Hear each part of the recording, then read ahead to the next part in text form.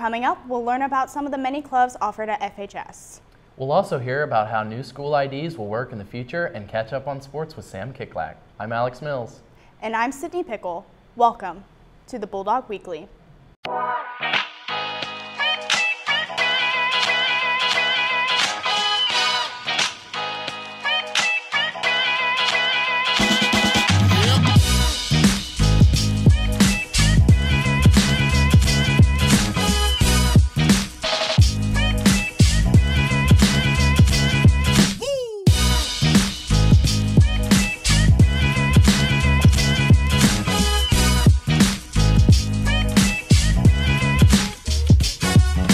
Welcome back to the Bulldog Weekly. Today is September 4th. We've got a great show planned. Let's start off with some world news. Since the beginning of 2019, an unprecedented number of fires have raged through Brazil. There have been more than 80,000 fires as reported by the National Institute for Space Research. Experts have said that most of the fires are caused by the slash and burn method of deforestation.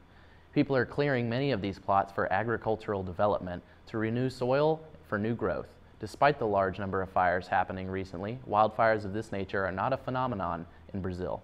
That's all for World News. During football season, student cars need to be cleared from the Bark and the Fitness Center lot by 2:15, and from the parking lot between the football and baseball fields by 4:15. Students who don't move their cars may be subject to tow. Any student who forgets their student ID will need to report to the Phase 2 second floor office to get a temporary pass or see Miss Lawson to purchase a new one. Every year, FHS presents new groups of clubs for students to join and attend meetings for. Each club group features a wide variety of clubs that offer new experiences for students, including forensics, volunteer programs, and more. Abby Brandon has the story.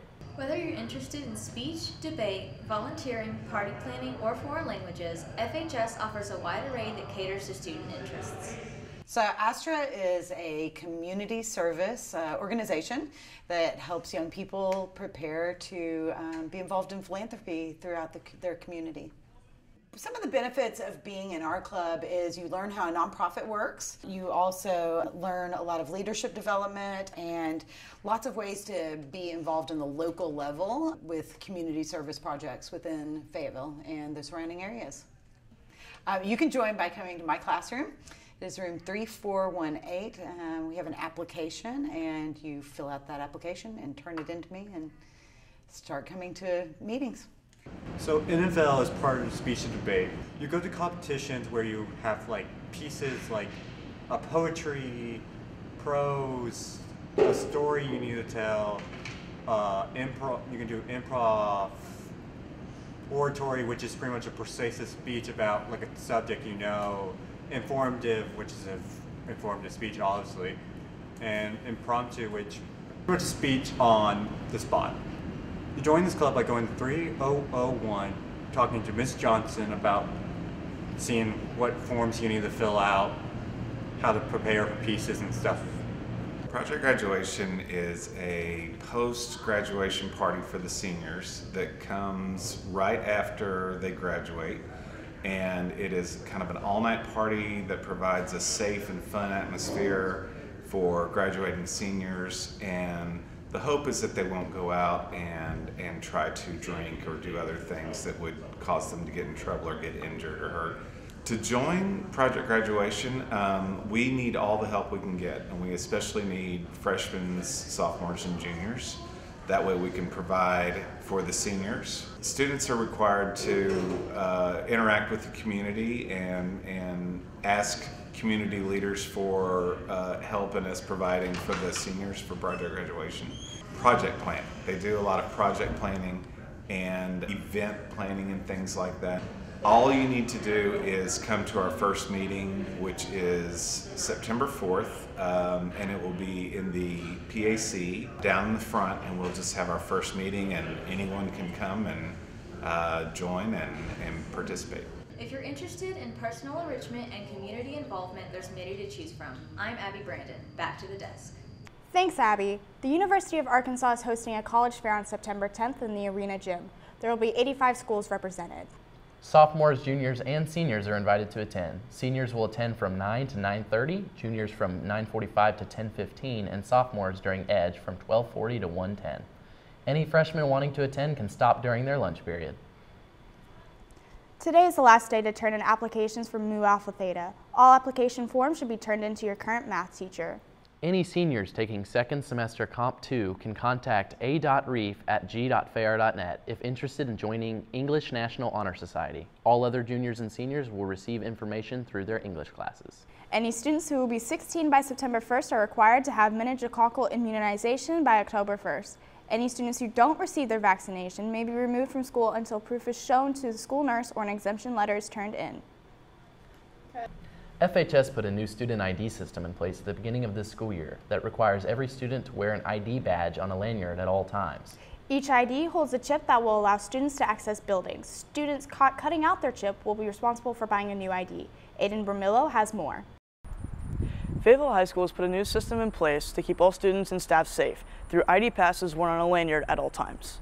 How do I feel about student IDs? I don't see a point for them basically, because we haven't used them yet once, and all the teachers are kind of on us about wearing them all the time when we don't even have to use them. I just don't see a need for them at all. Student IDs, The purpose of the chip inside the card is we're in the process of getting card readers, chip readers inside at the Bulldog lobby and at the Purple office stores. And so there's students that have to leave during the middle of the day and go to class at the Bark or something like that. And so they need to get back in the building. And so they'll scan to get back into the building. And so that way we can keep those doors secure and our campus secure from anyone walking in off the street.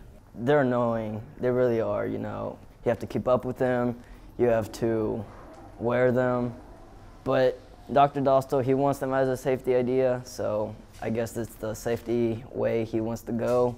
There's other ways you could take it out, but name tags it is like, they're annoying, you know. It's like having a bad lawnmower. It don't work like that.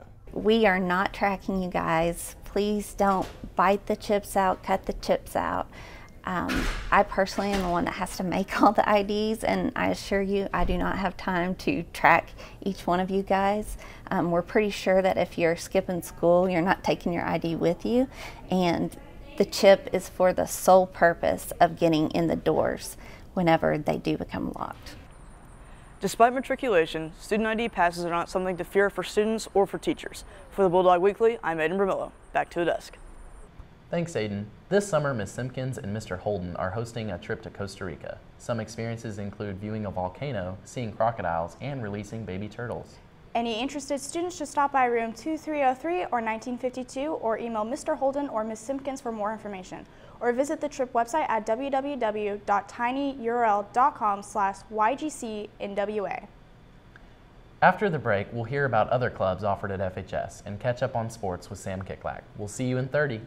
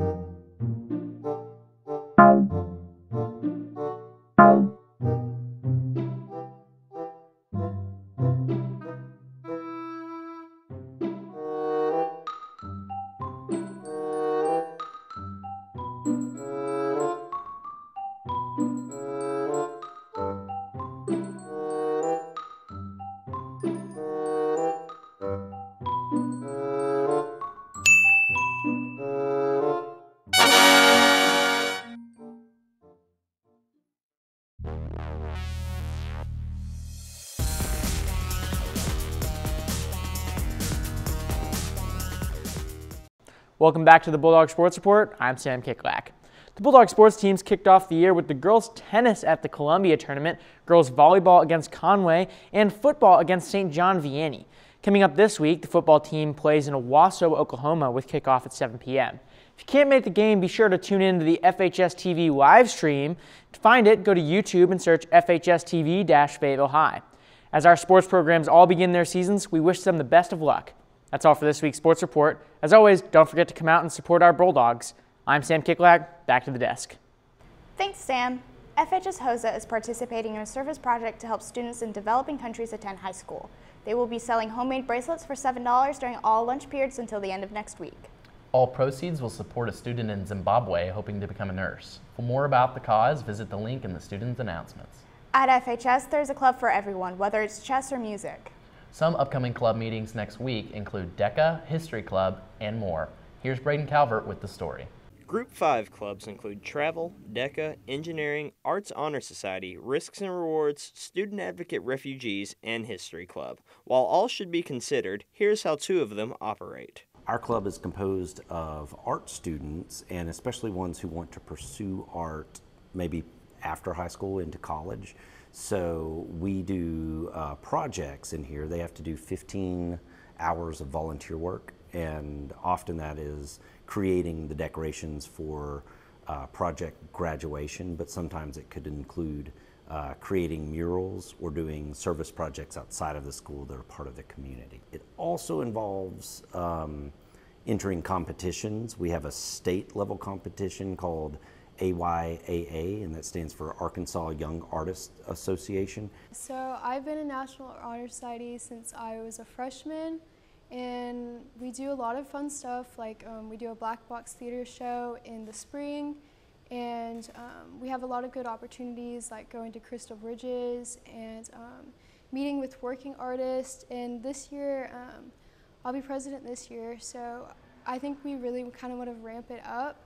We're going to go on college visits, so it'll be a lot of fun. It's a really good opportunity for students that want to work as an artist after high school. My club is DECA. It's an organization of marketing students.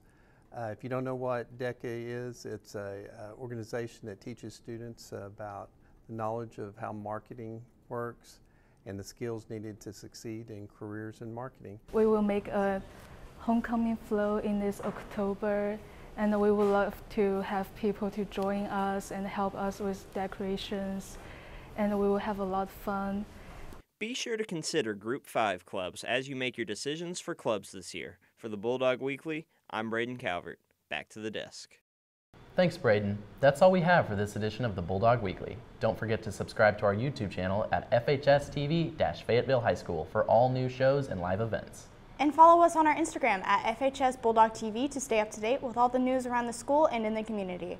I'm Sydney Pickle. And I'm Alex Mills. We'll see you next time.